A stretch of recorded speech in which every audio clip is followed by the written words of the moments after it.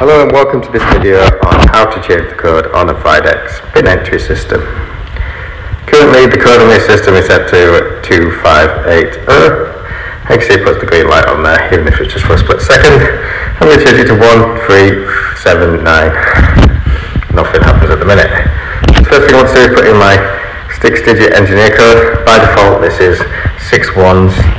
If you don't know your code, power down the system, press and hold enter and power it back up, and it will factory reset this back to 6 ones. So I punch my code in then, followed by enter. And you see the red engineer access light is now on. I'm going to type it in a second time, followed by enter, and I'm now in the code change menu. So I'm going to punch in the code I want to change it to, so 1379, enter.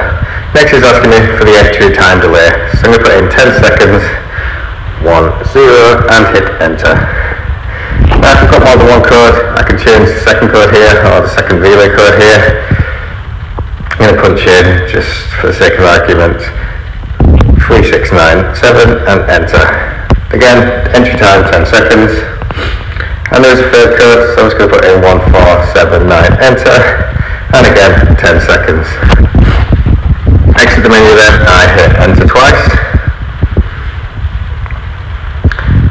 I think I might have pressed it 3 times there, sorry. There you go, your engineer access light is now on. So if you test this code 2580, then nothing happens, no light there. Put in the new code 1379, enter, there's your green light showing it's letting me into the system. We just try our secondary codes here that we just typed in.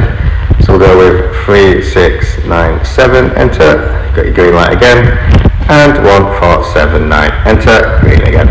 And that's all your codes changed. Thank you for watching, please like and subscribe.